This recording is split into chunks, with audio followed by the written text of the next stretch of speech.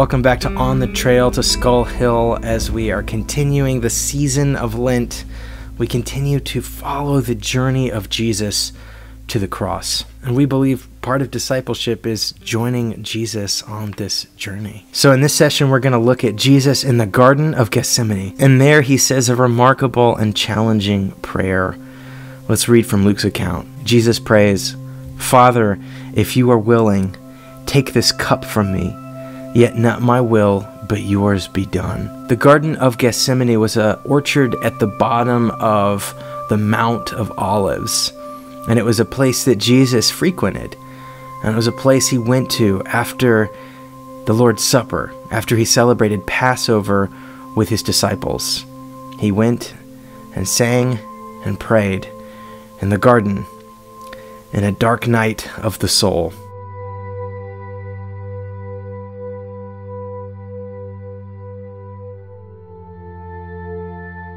And it is interesting that he finds himself in an orchard, saying this prayer, that God's will be done, this prayer of surrender. For it was in an orchard that the original human rebellion took place. The fall happened in the Garden of Eden. So here in the Garden of Gethsemane, we see Jesus surrendering to God. In surrender to God, we recover something original. So here, in this alternative orchard narrative, we find Jesus showing us what it's like to surrender to God, to really be human. Let's take a look. Jesus knows that this journey leads him to the cross. And so this is a difficult night for Jesus. Jesus is, yes, fully divine. This is God the Son. And yes, Jesus is fully human and fully experienced the pain, the struggle, the turmoil, emotionally and otherwise, that the night would bring, as he knew he was about to be betrayed, as he knew he would end up nailed to a cross not long after. Let's read this scene from Matthew's account. "Then Jesus went with his disciples to a place called Gethsemane, and he said to them, 'Sit here while I go over there and pray.' He took Peter and the two sons of Zebedee along with him, and he began to be sorrowful and troubled. Then he said to them, 'My soul is overwhelmed with sorrow to the point of death. Stay here and keep watch with me.' Going a little further, he fell with his face to the ground and prayed, 'My Father, if it is possible, may this cup be taken from me. Yet not as I will, but as you will.' Then he returned to his disciples and found them sleeping. 'Couldn't you men keep watch with me for 1 hour?' he asked Peter. 'Watch and pray so that you will not fall into temptation. The spirit is willing, but the flesh is weak.' He went away a second time and prayed, 'My Father, if it is not possible for this cup to be taken away unless I drink it, may your will be done.' When he came back, he found them sleeping, because their eyes were heavy. So he left them and went away once more and prayed the third time, saying the same thing." So this prayer of surrender, that it's really interesting when you think about this from a Trinitarian viewpoint, that yes, there is the will of God, but the humanity of Jesus is attempting to align successfully with the will of God. That God the Son, God the Father, and God the Spirit are somehow working in this scene and working in the Godhead. So there's a lot of interesting things that we could talk about with that. But what I want to focus on is the humanity of Jesus surrendering to the will of God. This is something that requires a great deal of sacrifice on our part. I think, generally speaking, most of us Christians say that we want to do the will of God, but sometimes that will is something that is against our instincts, against our sense of self-preservation. And it's that I believe Jesus is modeling is actually the pathway to life. Let's read Jesus earlier in the narrative of Matthew. Jesus preached a gospel of surrender to God. And here we have a paradigm of discipleship, the act of self-denial that comes with wanting to be restored in relationship with God. Let's take a look at Matthew chapter 16, verse 24 and 25. Then Jesus told his disciples, "If anyone would come after me, let him deny himself and take up his cross and follow me. For whoever would save his life will lose it, but whoever loses his life for my sake will find it." And here we have this paradoxical mystery of what it means to follow Jesus. You know, the Lent experience, and in some way the whole scope of discipleship, the whole journey of discipleship, is aimed at the cross, this paradoxical symbol where we both lose life and find life restored. And so it becomes a way, that it's just, is it foolishness to the Greeks, and it's a stumbling block to the Jews, the scandal that this is the pathway to life. Following Jesus, to pick up our cross, to surrender our lives, not our will, but His will be done. That in that act, we find restoration.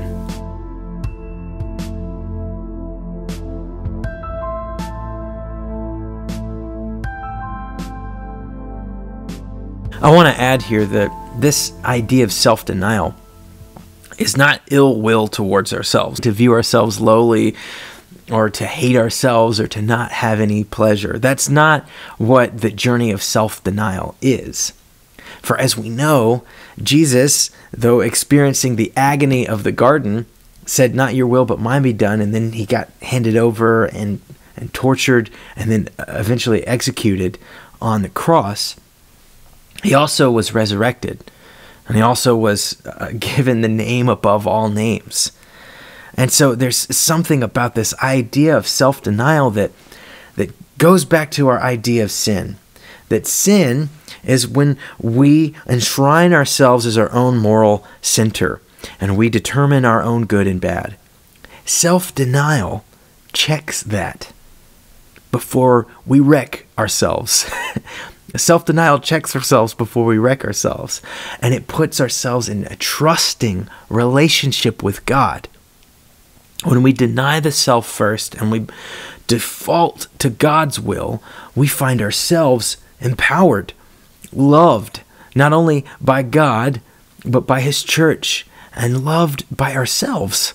That we follow God. If God would give His Son for us, that He so loved the world that He would give His Son for us, you better believe that He wants you to be seen as beloved. You are His beloved. So I just want you to keep this in mind. Self-denial is not a low view of self. It's actually the pathway that restores a proper view of self, made in the image of God, born into the family of God.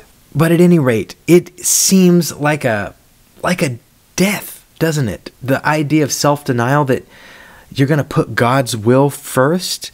I'm really fond of the great American songwriter John Foreman, and I think he captures the sentiment incredibly well.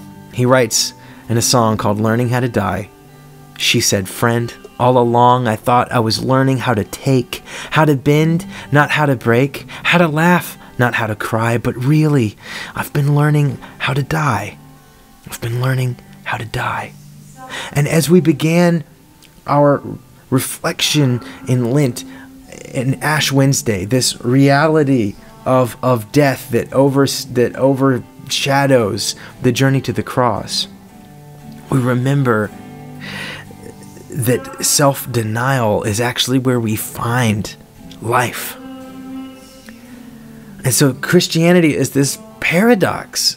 And we believe it's true. We believe that something beautiful and remarkable happened on the cross, and it actually becomes the pathway to life in following Christ. So would you pray this prayer of Jesus? "Not my will, but yours be done, Lord." Would you pick up your cross and deny yourself?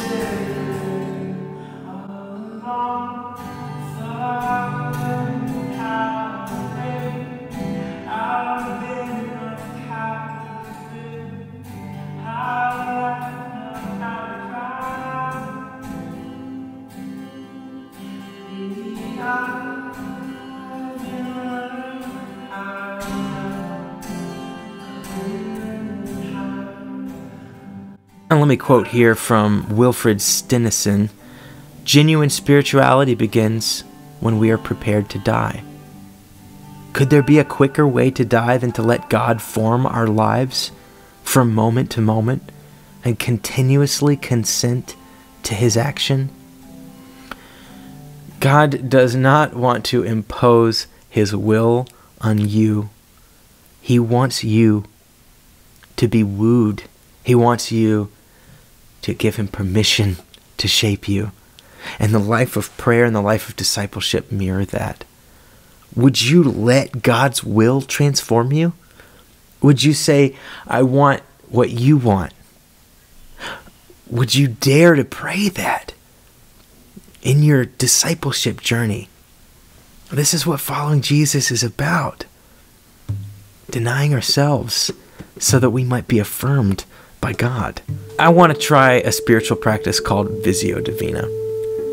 What it is you use an image or a picture of some sort to focus on as a focal point to help you kind of narrow in all the straying thoughts that happen sometime when we're in prayer. A Visio Divina can help us focus. Just like we might fold our hands or close our eyes when we're praying, we can pray with our eyes open and stay focused on God in prayer. And I want to fix our eyes on the thing that I believe Jesus was fixing His eyes on. I want you to look at a cross as you pray. I want you to meditate on that image of a cross. Look at the cross. Do you trust God enough to follow Jesus? And I want you to read Matthew 16:24 through 25 repeatedly as a prayer. And then spend time in silence, contemplating the cross. Approach God in a prayer of self-denial. And some things to discuss or journal. How does it color your view of discipleship to envision it as self-denial? Discuss or journal about your picture of God the Son experiencing crucifixion. How does discipleship point you to the cross of Christ? So may we have this alternative orchard experience. In the orchard of self-idolatry, may we abandon our will. And in the orchard of sacrifice, may we allow the will of God to transform our lives. Godspeed. Missouri, across the wide Missouri, across the wide